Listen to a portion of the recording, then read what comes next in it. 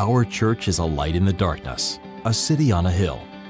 Every believer is called to make a difference in the world, to love God completely, and to make disciples of every nation. But in this busy, mobile, noisy world, it can be difficult to even do the basics, to pray, to read the Word, to bring the love of God to our marriages, families, neighbors, and co-workers. We know you're here because you want to be a part of God's mission on the earth. You want to experience the abundant life that Scripture talks about. You're looking to connect your faith to every part of your life, every day of the week. That's why our church is subscribing to Right Now Media and making it available for free to every member of our church. You'll have access to over 10,000 online Bible study videos on parenting, marriage, finance, discipleship, leadership, and many more. The videos can be used in Bible study groups or for personal devotion. There's also a huge library of safe biblical kids videos. We'd love to see every member of our church utilizing Right Now Media.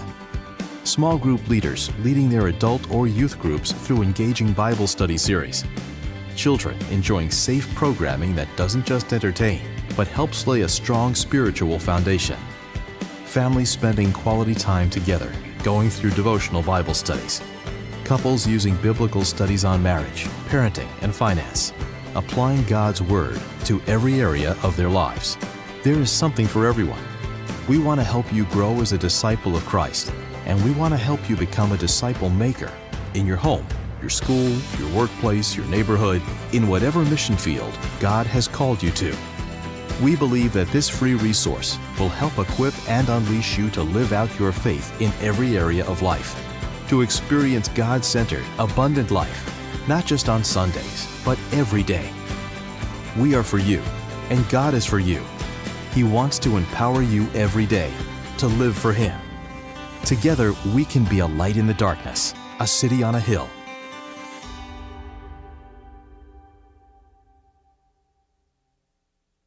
Hi, I'm Tommy. And I'm Eddie. And we're the Skit Guys. We want to encourage you to sign up for community groups. I think you mean Sunday school classes. Some may call them that, but they're really just small groups that meet. That is true. That is true. I heard of a church one time that called them life groups. I have a friend that calls them connect groups. Well, my aunt's church actually calls them cell groups. Okay. My brother's cousin, once removed, twice removed, he calls them growth groups. Well, I heard that the guy who invented toaster strudel, his church calls them family groups. Oh yeah? Well, I was watching YouTube once, and this dachshund was barking, and the dog that was barking made the sound, and the sound that it made sounded like the dog was saying home groups. No. Yes. No. Yes. Show me. What? Show me what it was like. The dog, okay, it was like, home groups, home. Anyway, no matter what you call it, sign up.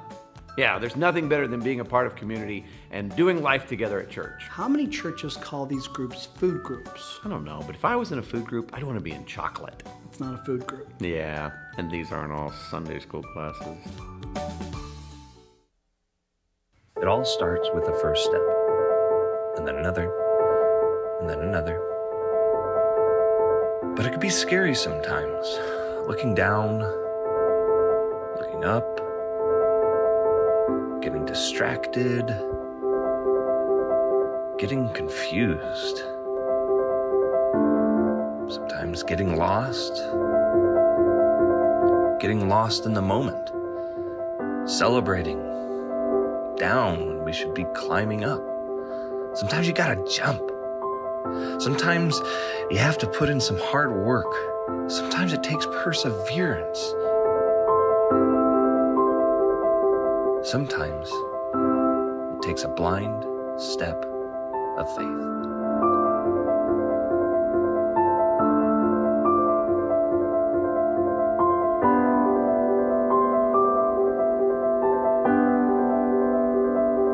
We want to invite you to spend a couple hours with us, have some food, learn what we're about, and let us help you connect more with God and others. No matter where you are with God, no matter where you go, you can attend First Step at any campus or any time that fits your schedule. All you have to do is sign up. But it all starts with a first step.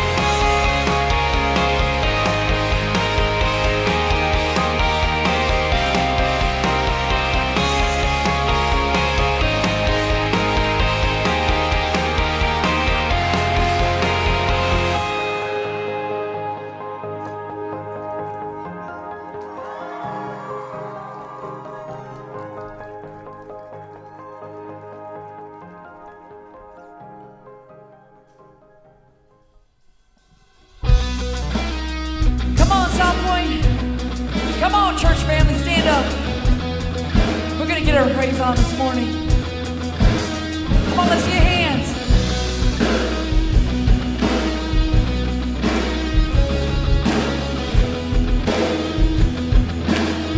Here we go.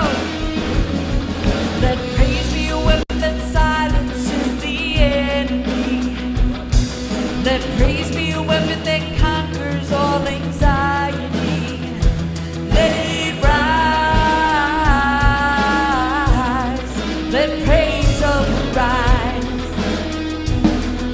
We sing your name in the dark and it changes everything.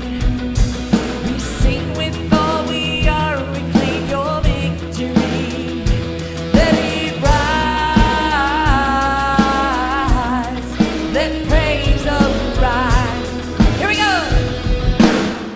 We'll see you break down every wall. We'll watch the giants fall. We cannot survive when we praise you. The God of breakthroughs on our side. Forever lift him high. With all creation cry, God, we praise you. Oh, oh, oh, we praise you. Oh, oh, oh. Let faith be the song that overcomes the agency. Let faith be the song that calms the storm inside me. Come on. Let it rise. Let praise arise. Yeah. We'll see you break down every wall.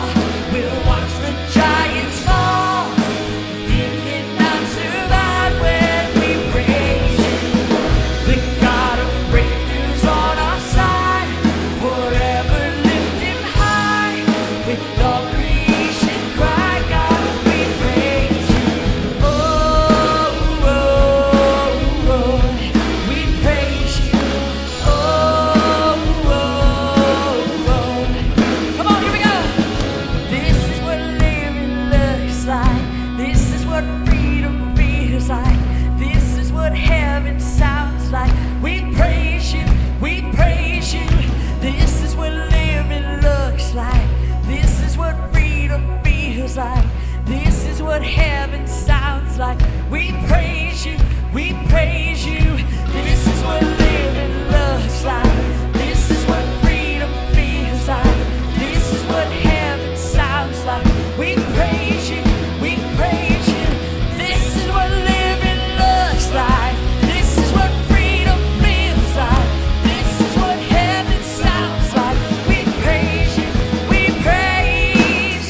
We're singing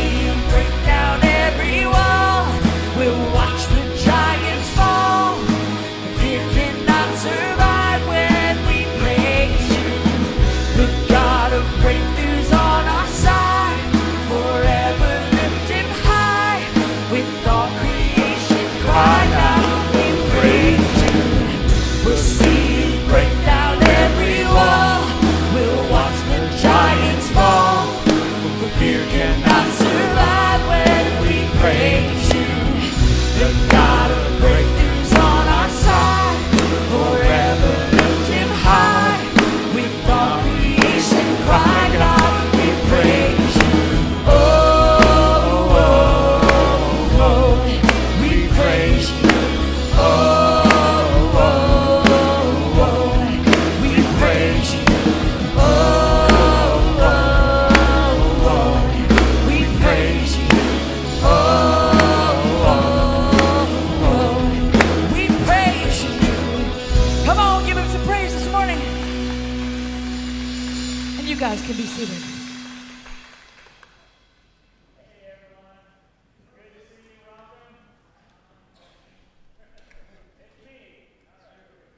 1, 2, check 1, 2. Good to see you. Welcome everybody. If you're a guest, really glad that you're here. If you're online watching, glad that you could join us. If you would share the live stream, and we hope that we will be able to see you very soon in person. You know, it's one of those times where, like, the older I get, I'm trying to figure out things to do this summer. What's something new and exciting I can try? And I feel like I've been there, done that, right? Kids say, oh, you're so boring, you don't do anything. I'm like, no, I already did it, right? The thrill is gone. It's just, you know, same old, same old. Well, I'm looking for something fresh, something new. And that's what we're going to talk about today in a little bit here, about the difference between the old and the new. God's got something new for us, something better for us. And it's something that Jesus brought. And we want you to experience that too. But before we get into that, go ahead and connect with us on your connection card. Do that online. Click the link on here. You can do the screens. You can scan your phone, your camera over that code. You can always log on to wifi.southpointccc.com, or you can pick up a card at the door on your way in and way out. And if you are brand new here, we would love to greet you, to meet you, to give you a gift for being here today. On your way out, go to the point by the main entry doors, and we're going to donate $5 to the Penricton Center for Blind Children that helps families with multi-disabled children if you're filling out your card for the very first time. Just another way to bless the community. And we do like to do things for free. We like free stuff, right? Today is 7-Eleven Day. You know what that is, right? When you go to 7-Eleven and get your free Slurpee, right? It's always a big day. People will spend all kinds of money and put out time and effort to go pick up a little bitty cup of artificially flavored ice, right? Because it's free. And I have some experience with that, not only 7-Eleven, but in college I worked at Dairy Queen, so I would make the Slurpees, right? And sampled all the flavors. And after that, I worked, believe it or not, at the Slush Puppy factory. You familiar with Slush Puppy? Okay, at Cincinnati, I was the guy that was unloading the truck and the boxes and all the jugs and working the line, putting the filled jugs into the boxes and wrapping the pallets and driving the high-low, which was pretty fun. But the funnest thing was dressing up as a Slush Puppy mascot dog and taking kids around, you know, touring them the factory and giving them free stuff. And I got to sample every kind of flavor you can ever imagine there. And I say all that because we like free stuff, right? And what we do for you, if you're a guest here, we don't ask you to give anything. We don't want anything from you. We want something for you. But those who call this our church home, we give weekly. We give regularly so that we can offer this experience to people freely, not just once a year, but every week, so that your cup would overflow. Not a little bitty one, but yeah, all kinds of blessings from God, especially the free gift of eternal life that comes through Jesus. And we hope that you'll experience that today as well. So we'll remind you, if you're giving, you can give anytime online on our website. You can always mail it in, or you can give in the boxes at the back of the auditorium on the walls there. Because Jesus said, freely you have received, so freely give. Now we're going to go ahead and pray right now. Before we get into the message and before we have another song of worship, I want to make sure that we lift up our brother Juan Pardo. He's one of our elders here. And if you get my Friday email, you've already been updated on this. If you don't get it, sign up on our website. Make sure you get updated. So I'll give you the brief version. You know, Juan recovered from cancer, chemo treatments a while back, but it returned. So he recently had surgery, had to end up having 90% of his tongue removed, and turns out they just discovered that they say the cancer is incurable and it's aggressive. So he's going to have even more chemo treatments. So we are agreeing together to pray for Juan's healing because the doctors don't have the final word. And we are going to appeal to God for a reversal of that prognosis and ask for his healing, as well as for anybody else that needs that. All right, so let's do that. Father, we join together in the name of Jesus to pray for Juan, that you would help he and Stacy through this very difficult time of struggles and emotional roller coasters, God. And we know that you never promised, if we have faith in Christ, that we'll be spared from the troubles and hard times of this world, God, but that you would strengthen us for them. And we pray that for Juan and Stacy, that you would let them know of your presence and your comfort and your peace, and give them that perseverance they need. I pray for anybody else who's struggling with health issues, with emotional, spiritual issues of any kind, God, that they would be whole, healed, happy in their home lives, God. Anything that's coming against us, we pray against it in Jesus' name, and that we would experience the life that is abundant in Jesus. So we pray all that through him. Amen. Amen. So let's stand and let's sing another song of praise. Let this be our response.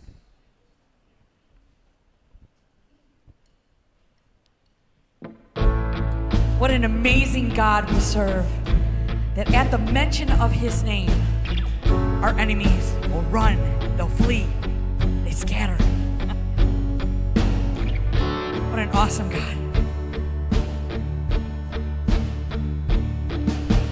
There is a name that breaks all chains.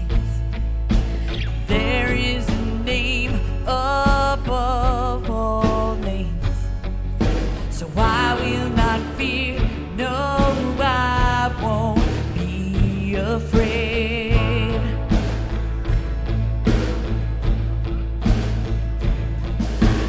You are the one who's strong to save. I ran from you and still you came. So I rest secure in your amazing grace. Come on and sing this out with me, the name of Jesus. In the name of Jesus will be my fortress.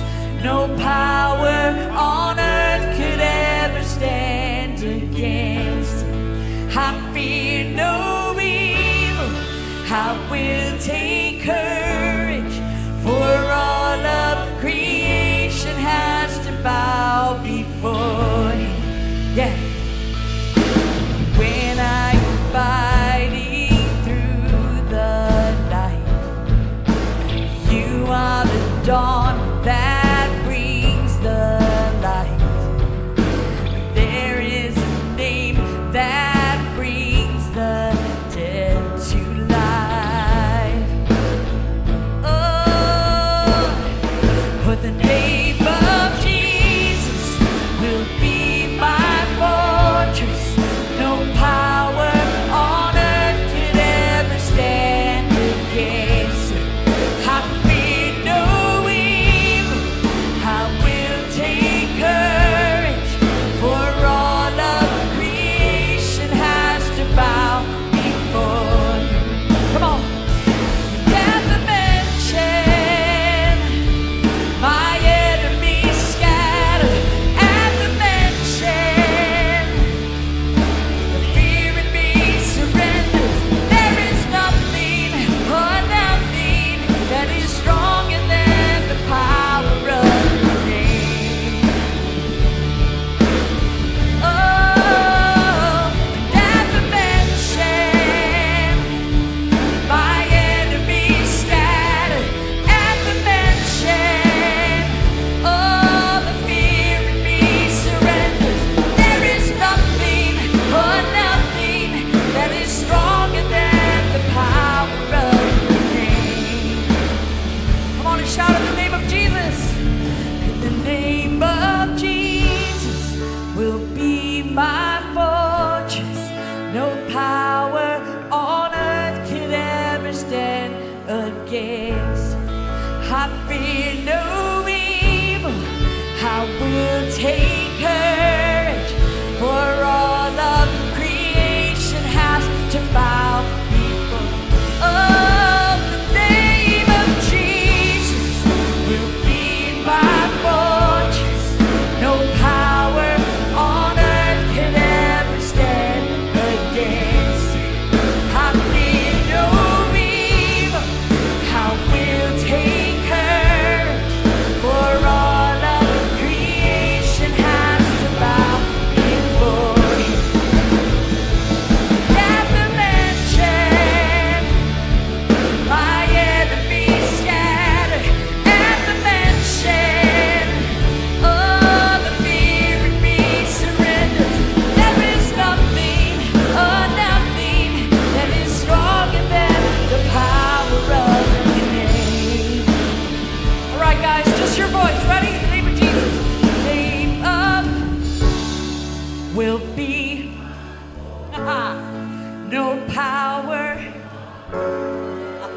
That's right.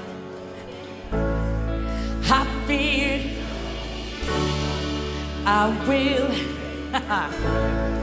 For all of creation has to bow before him. Hallelujah. We love you guys. And you guys can be free.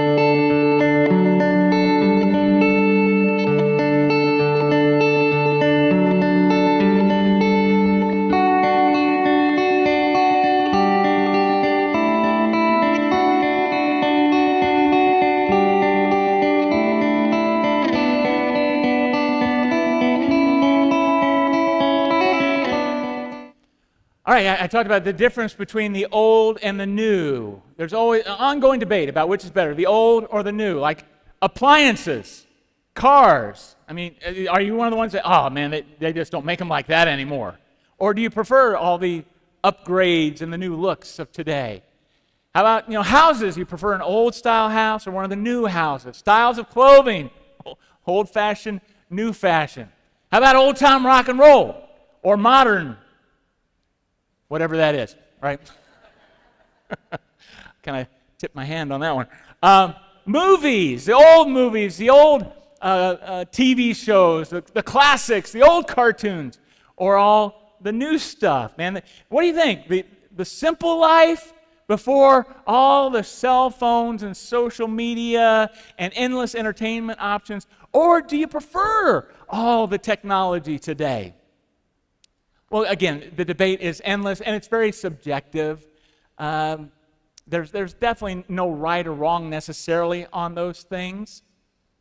But what I fear is sometimes we will hold on to the old at the expense of the new, which might offer something really great. It might be something life-changing. I mean, I think about phones back in the day, right? Like, who needs to carry around a phone? But eventually, I got a BlackBerry, and it works. No, you got to have an iPhone. Who needs an iPhone? Nobody needs to have. It's too much stuff. And now it's like I have anxiety if I don't have my iPhone with me, right? How do I live without my iPhone? I would have missed out on all that, right? So we got to be careful of that. The old and the new can be both good, but one can be better than the other. And I think that's exactly what we're talking about when it comes to what God offers us. Even the Bible is divided into the old and the new, right? The Old Testament, the Old Covenant, the New Testament, the New Covenant. The old is the one that Moses gave to the Israelites, to the Jewish people. Went up on the mountain, got the 10 Commandments on the stone tablets and all the other laws, brought them down to the people. It was good, but Jesus came along and said, I got something better that will fulfill the old and take you to a new place. It's all, the whole Bible, Old and New, is all God's Word. It's all valuable. It's all true. But the new is better than the old. It's way more relevant and practical for us than the old. The old wasn't bad. It's just not what we needed. It didn't fail us. We failed it because we couldn't do what it said to do.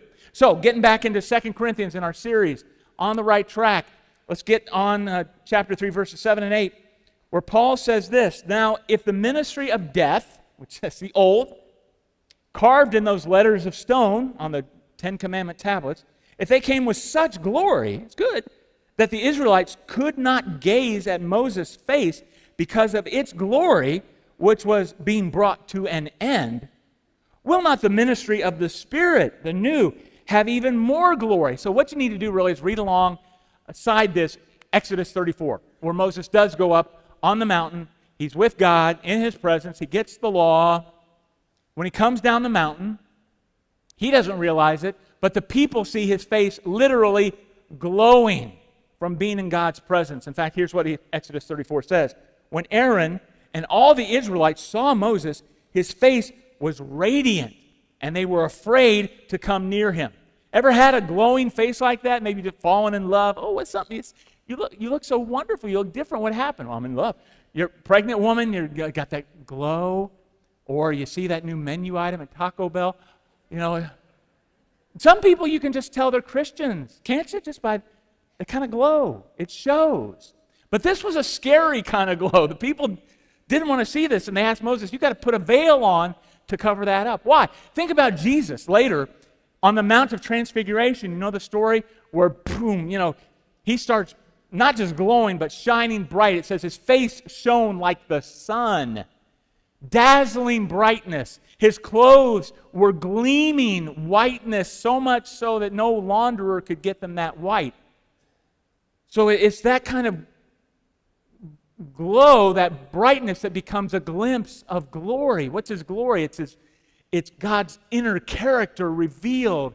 It's his brilliance and his majesty and his magnificence, his holiness displayed. And displayed also in what he's done for us. He gets all the praise, all the credit, all the honor for what he's done for us. And it makes you want to shout, glory! You know, back in the old day, talk about old school, glory! You know, in response to that kind of thing. And the thing is, he's saying, look, the old covenant, the old agreement God had with the Jewish people, it had its glory too, because it displayed God's righteousness. It was a good thing. But this new ministry, that was a ministry of death, which, by the way, would be a great name for a metal band. Ministry of death. Jesus brings the ministry of the Spirit, this new covenant that has increasing glory. So if that old one had glory, think how much more glory this new one has. How did the old one bring death? Because the terms were not favorable toward us. I mean, the terms were, keep all the commandments and you live. Great. Break a commandment, you die. And we're lawbreakers, so that's death for us. You know, it never showed how good we were. It ended up showing how bad we were. It shows how much we need a Savior. So how does this all impact you? Let me give you a few ways. Here's what the new covenant does for you. First of all, it brings life. The old one brought death. The old covenant that had its glory, it's gone. The glory has departed. It went away at the cross. It was surpassed through the death and resurrection of Jesus. Because his life brought us life. It brought us forgiveness. You ever had somebody who just was always pointing out what's wrong with you? Like you can never do anything right. Did that bring life to you? No, it brought death to you, or made you want to bring death to them. Like, shut up. I already know. And some people will say, well, I can't go to church. You invite them, but if I go there, the roof's going to cave in. Why? Because they think I'm so bad, I'm so sinful, that God's out to get me. Right? God's not out to bring you death. He wants to spare you from death. That's why he sent his son, to bring you life. But first, you do have to understand you deserve death by what we've done, our rejection, our rebellion against God. And some will say, well, you don't have to get up here and tell us we're sinners. People don't need to be told they're sinners. They already know they're sinners. That's why. No, they don't. People don't understand the implications of their sin, that they're not going to experience life, that they're only going to experience death and separation from God. In order to appreciate the good news, the glory of the news, you've got to understand the implications of the bad news. To appreciate the amazing grace, you've got to understand the death that you do deserve. But the ministry of the Spirit doesn't just bring us life, it also brings us righteousness. What's righteousness? Well, again, it's that God's majesty, it's his holiness, it's his moral purity. It's his rightness. He's right in everything he does, and we are not. We're not right. That's why we stand condemned before God without hope. And Jesus comes and he lives that righteous life, that perfect life of obedience that we could not. He does for us what we could not do for ourselves. When he dies on the cross, all of our sins are accounted to him, and all of his righteousness is accounted to us, so that when God looks at you and me, he no longer sees our sin, he sees his son's righteousness covering us. Going on in verses 9 to 11, for if there was glory in that ministry of condemnation, well, the ministry of righteousness must far exceed it in glory. Indeed, in this case, what once had glory has come to have no glory at all, because of the glory that surpasses it. For if what was being brought to an end came with glory, well, how much more will what is permanent have glory? So the new covenant brings life, it brings righteousness, not condemnation. That makes us want to shout glory, glorify God for that. See, pastor and author Warren Wiersbe says the law, the old covenant, acts like a mirror, right? You can walk around all day with your face dirty and not realize it until you look in the mirror. And that's what the law does. It shows you how dirty you are, how fallen and corrupt you are, right? But the mirror cannot cleanse your face. You can even try to wipe off the mirror and you're still dirty. It takes Jesus coming along to actually cleanse your face, to wipe out your sin through his death and resurrection. And that's really something that the old covenant could not do. It couldn't make you right with God. It could just show you how wrong you were. And really, all the other religions of the world, all the worldviews out there, will simply tell you, you know what, you got to do more. You got to try harder. You got to earn it. You got to deserve it. Pray, pay, meditate, work, and then maybe you'll be right with God. And man, that's just a dead end. It's never going to happen. We got to make sure that we are receiving this gift of life that only Jesus offers. The one thing that no other religion can offer is that grace, that gift. Because if you keep trying harder, do this, do more, you're continually going to be in frustration. You're going to be in desperation. You're going to be in hopelessness because being good will never, ever be good enough. Author Paul Little describes it like this. I like the idea of trying to swim to Hawaii. Imagine everybody lining up on the shore of California, and we're all going to swim to Hawaii. And a few people will be able to swim 10 feet. Others will be able to swim 10 miles. But guess what? We're all going to drown. We're all going to die if we try to make it to Hawaii on our own. But imagine a cruise ship comes along, and the captain shouts out, "Hey, everybody, get on board. I'll give you a free trip to Hawaii." And the ones who humble themselves and get on board sit back, relax, and enjoy that free trip. You know who are going to be the ones most reluctant to get on board? Are the best swimmers. Because they're going to think they're superior to everybody. I'll show you. I'm going to make it on my own. Jesus comes along and says, "Hey, everybody, you ain't going to make it to heaven on your own. Why don't you get on board with me? I'll give you a free trip to heaven. I already paid for it. You just relax and enjoy it." And you know the people most reluctant to get on board with Jesus are the good, moral people. Because they want to think they can do it on their own. They want to prove that they're good enough, that they deserve it, they're worthy. And they won't humble themselves to receive the gift. They won't humble themselves to get into the baptistry. And they're going to miss out. And if you're trying to live that way, you're not going to have any confidence before God because you're always going to be frustrated and failing and falling because you'll never be quite good enough. You're not going to make it on your own. And the sad truth is there are even some who are Christians who have accepted Christ and they still live that way. They don't really feel spiritual unless they beat themselves up over everything. And they carry these heavy burdens that sometimes Christians and ministers and churches will put on them unnecessarily. Unless you do this and do that and do more and try harder, you're not going to make it. No. In Christ, you are one of His righteous ones. You have been declared right. You're covered. You're one of His saints. And something else that Jesus offers that no other religion, no worldview can offer is that actual help to live for God, to live righteously.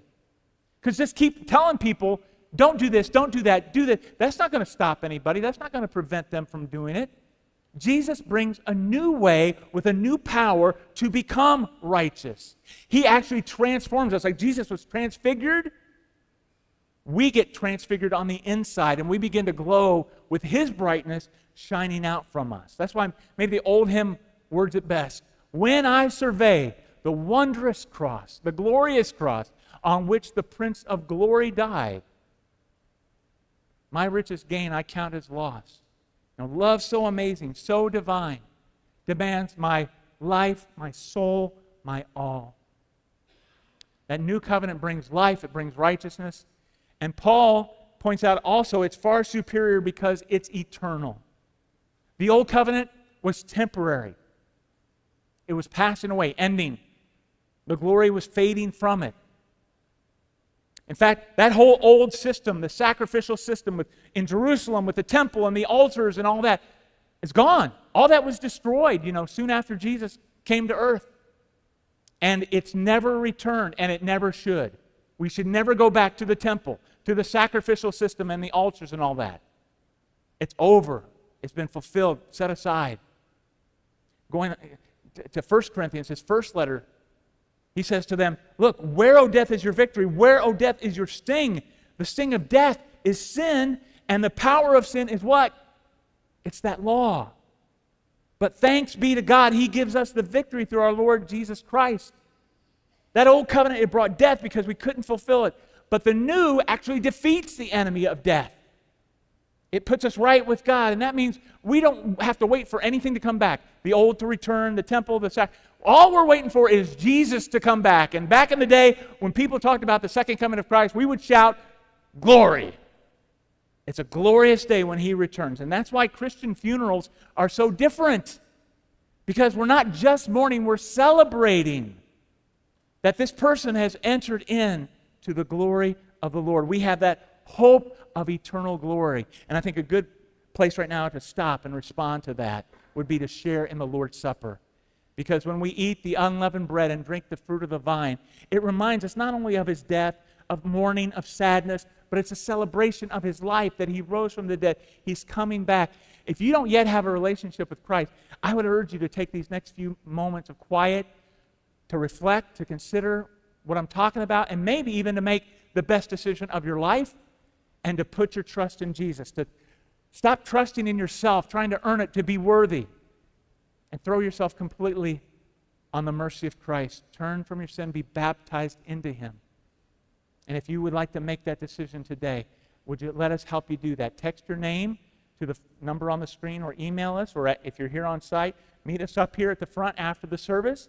We would love to pray with you, to answer your questions, or to help you get ready for your own baptism this very day, to be cleansed of your sins and filled with His Spirit.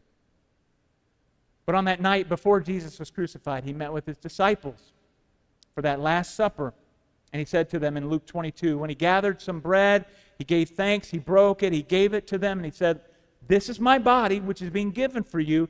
Do this in remembrance of me. And in the same way, He took the cup after they had eaten, saying, this cup, which is poured out for you, is what? The new covenant in my blood. That's what we celebrate every week. We're under the new covenant. And that's what we celebrate as we share in communion. So let's pray. Father, as we get ready to share in this simple meal, we want to thank You for sending Jesus to cover us with Your righteousness, to put us in a right standing with You. God, thank You for that increasing glory in our lives. And we're waiting for the day that we experience it fully when Jesus returns. Help us to shine, to keep glowing from within, because Jesus is in our lives. We pray that in His name. Amen. So let's take communion, and I'll come back to share the rest of this passage.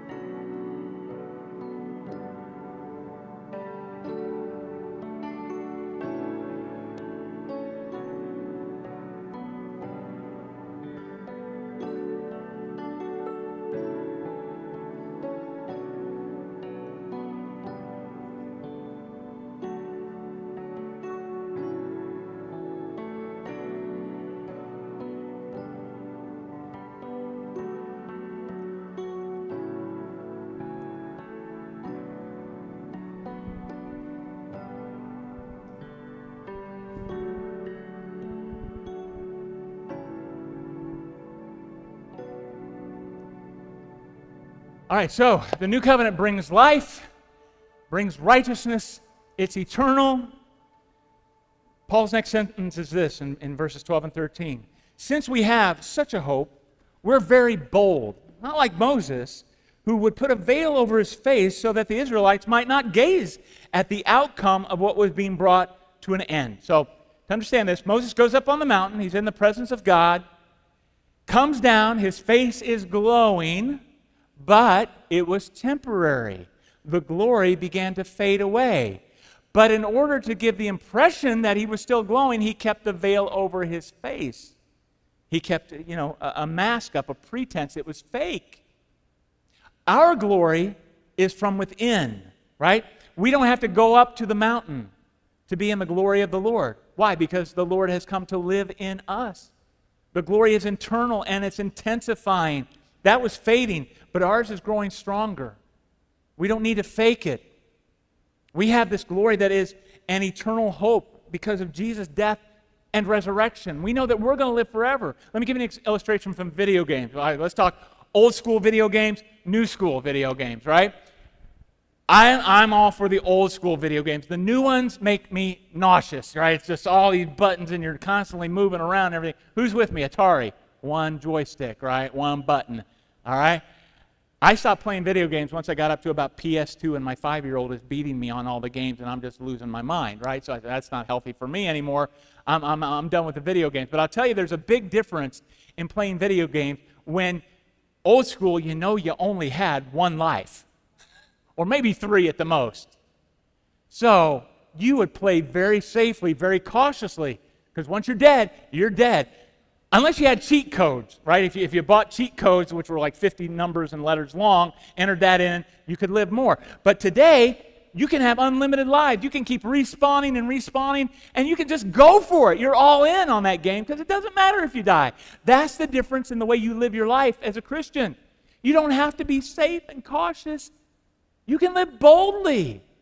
You can love boldly. I mean, what are they going to do? We're going to live forever. You can read God's Word and claim its promises boldly. You can go out there and share your faith with others boldly. I mean, this is an awesome thing that we get to experience. That's why the big idea is let go of the old to live bold. You got to let go of the old if you want to live bold. But we can play the game Moses played. We can keep trying to fake it. We can try to pretend like we're glowing, man, but we got that veil over us. We're not living boldly. We're not going all in for God. We're kind of leaving Him in the background in the dust. We're neglecting Him, ignoring Him. We're living selfishly. We're living sinfully. So where are you at with God right now? Are you spending any time with Him at all? Are you getting close to Him? Getting into His presence? I mean, you don't have to go up to a mountaintop. Don't wait for some mountaintop spiritual experience to draw close to God. He's in you. He's with you right now. You can enter into His presence any day. Moses was up there for 40 days. So I would encourage you, challenge you, why not take the next 40 days to spend some time with God in a daily encounter of reading His Word or listening to His Word, praying, getting close to God again, rekindling that spark, that glow again. Let the glory begin to shine through you again. Others, they'll remain veiled. They got the veil on because they don't believe at all. Going on in verses 14 and 16, but their minds were hardened, the ones who are under the old. For to this day, when they read the old covenant, that same veil remains unlifted because only through Christ is it taken away. Yes, to this day, whenever Moses is read, a veil lies over their hearts. But when one turns to the Lord, the veil is removed. So those who reject Christ, they don't see His glory. Their minds are clouded. It's not that they're not smart or they're not educated. It's just that they miss the truth. They lose perspective. To this day, when the Hebrew Scriptures are read in Jewish synagogues across the world, there's a veil that keeps them in the dark, that keeps them trapped in this old system where they're trying harder and doing more and trying to earn their way through works, and they don't understand it. They won't let go of the old in order to embrace this new way of faith in Jesus. It's hard for us to understand, but maybe it's because at first they just don't understand. They don't get it. We understand that. But at some point, they begin to harden themselves against the truth, harden their minds, harden their hearts against Jesus. And we see that going on all over the place in our culture today. Look around at society and the way it's become hardened against God's truth. I mean, it's unbelievable the things that are going on. It's like there's a veil over this culture where they reject God's teaching. They reject what's true and right and good. And the farther away we drift from God, the more foolish and ridiculous it gets. It's like people are losing their minds. They have no common sense anymore. Up is down, right is wrong. It's like we're living on different planets. Those who believe in God's Word and those who don't, we don't even begin to understand. We're not even talking the same language anymore. We don't share any of the same values anymore. What has happened? Now we're being gaslighted by the society to make us think we're the ones that don't understand, that we're the ones who are wrong. We're the ones who are bad and on the wrong side of history. It makes you want to feel so angry toward people like that. But don't be. Don't be angry. Really, you need to pity them because that's the way we all are until we embrace Christ and the veil is lifted and the fog clears out and your eyes are opened and your heart begins to soften and you begin to say, wow, I never saw it this way before. That's something only the Lord can do for us. What's more troubling to me is how many Christians are turning their back on the truth. They've experienced the glory of the new, but they keep going back to the old ways, to the old systems. They should know better. They get off the right track, and they begin to live for the temporary things of this world. They glory in the empty values and goals of this world, the temporary pleasures and thrills, the empty promises of this world. They trade it all in for the old when there's something better. Don't hold on to the old because it just seems more natural or familiar or comfortable. That's a life of death. The life Jesus brings is one of newness. Everything is new, right? New birth. New creation, new community, a new way, new wineskins, a new heavens, a new earth. Why in the world would you want to go back to the old? Everything is new and improved. Verses 17 and 18 say, now the Lord is the Spirit, and where the Spirit of the Lord is, there is what? Freedom. And we all with unveiled face, beholding the glory of the Lord, are being transformed into the same image from one degree of glory to another. For this comes from the Lord who is the Spirit. So from glory to glory, increasing, surpassing, to become more and more like Jesus. That's the life we live. That's because the new covenant brings the Spirit. The Lord is the Spirit. God is one person, or one being in three persons, three in one Trinity. The Spirit is not just some force or some energy within you. It is God Himself coming to dwell in you. In the old, you had to go somewhere to meet with God. You go up to the mountain, you go to the tabernacle, you go to the temple. Now, God comes to us. His dwelling is in us. And again, that's something that nothing else in the world can offer. No other religion or worldview offers the presence and power of the Spirit. Why? Because 1 Corinthians 6 says, do you not know, everybody say this out loud together with me, do you not know that your bodies are the temples of the Holy Spirit? You're His temple. He's in you. That means you've got the power to be like Jesus, to grow spiritually, to obey God. You have a whole different motivation, a new power. You have a new strength to do that. Moses, all he could do was, which was pretty cool, granted, all he could do was radiate glory that was reflecting from God. We've got the glory within us. It's radiating from within us. We received the Holy Spirit when we gave our lives to Christ, when we were born of water and the Spirit in baptism, when we were washed in the water of baptism, the renewing of the Holy Spirit. The very power that raised Jesus from the dead came to live in us and raised us up from the dead too. So We've got all this power, all this life, and so why are we walking around so lifeless, so full of stress, so unable to cope when there's something glowing within us? This power, this purpose. We've got so much more access to God than Moses ever did. And yet we keep trying to do life apart from God on our own, which just leaves us feeling more frustrated and failing and falling.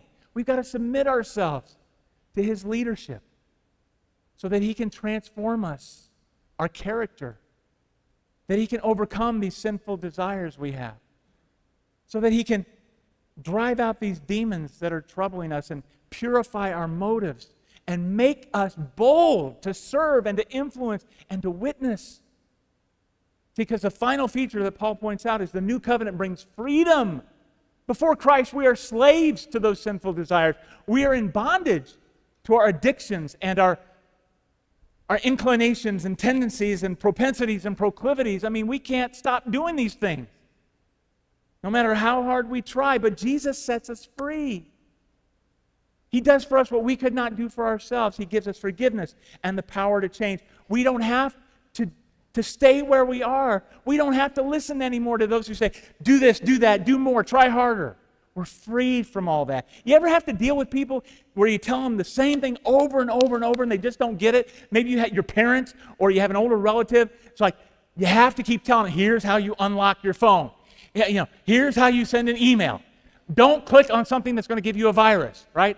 Over and over. Or you have a 13-year-old and you have to keep telling them over and over, here's how you sweep the floor. Here's how you use a broom. Here's how you get out the vacuum. Don't just sweep around your feet, the whole floor, and don't leave piles of dirt. And here's how you put the broom back, and here's how you wrap up the cord and put the vacuum. Over and over, you have to keep telling them. Or, you're a business owner, you're a supervisor, and you have to keep telling your employees over and over how to do their stinking job. You go into the restroom at some place of business or restaurant, and what's on the wall? There's a sign that says employees must wash their hands. Really? Seriously? You need a rule for that? It's more than a rule. It's the law. That sign has to be posted there. Folks, the more you grow in Christ, the more you realize, I don't need laws. Some people need laws. Lawbreakers need laws. They need rules because they either don't know or they don't care or they're just too immature. You have to tell them over and over and over and over again. But the more you mature in Christ, the less you need all those rules because you got a new power within you. You got a new heart. You want to love God. You want to love your neighbor as yourself. You don't need all the extra rules. You've got something better. You've got the new covenant. And we don't obey the New Testament in order to get saved. You know what? We obey it because we are saved. Because we want to. And we can. Let go of the old to live bold. I saw a young person the other day with a t-shirt that said, "You are enough." Ah, yeah. You are enough. And I wanted to say, no, you're not. You are not enough. I am not enough. That's why you need a Savior. He's enough. So that's the end of this section of 2 Corinthians 1 through 3. I hope you're going to come back next week as we start a new section, chapters 4 through 7, which we're calling Represent. It's about staying tough through tough times, staying true in tough times. And we're going to start with this first message, don't lose heart. And I'll bet you probably know somebody who needs to be here for that. So let's stand and let's sing as a response.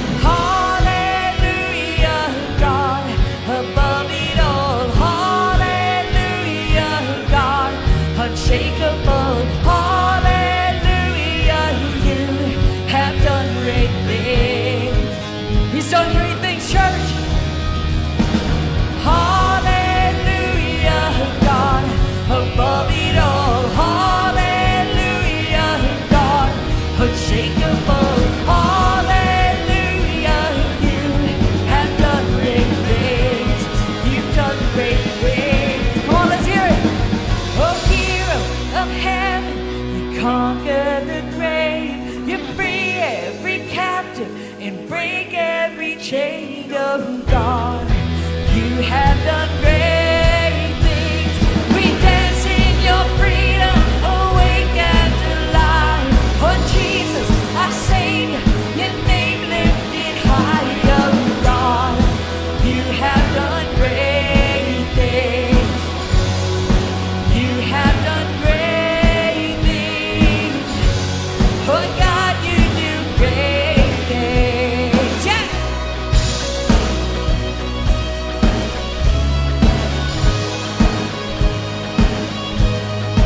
You do great things.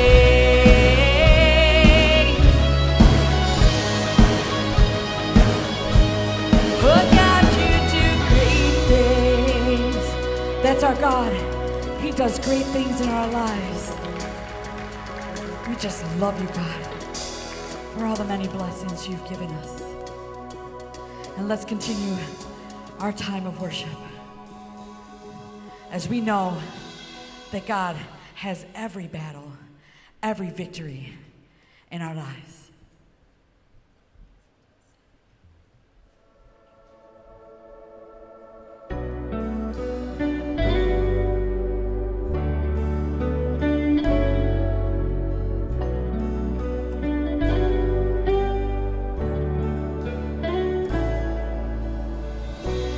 We will lift our eyes. We won't fear the fight. There is one who's stronger. Hard pressed on each side, we will not lose sight of the one who's greater. One name holds every victory. One voice that silences the enemy. One king who reigns for all eternity. Oh, Jesus, Jesus.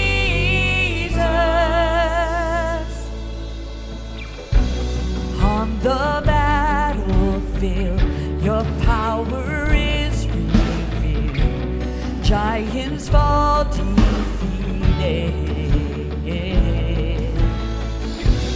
We are taking ground. Walls are falling down in the mighty name of Jesus. One name holds every victory. One voice that silences the enemy. Oh, one king who reigns for all eternity. Jesus,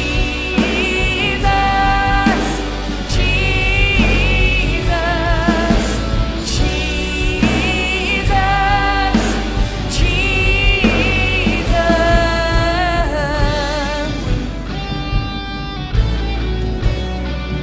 God's word says, thanks be to God, for whom we have victory in our Lord Jesus Christ. We are standing here worshiping in our victory today. So let's lift our voices in praise together and praise the Almighty King. Every victory is yours. Every victory is yours. You rose. You reign. Death is buried in the grave. Hell could not defy your name. You rose. You reign.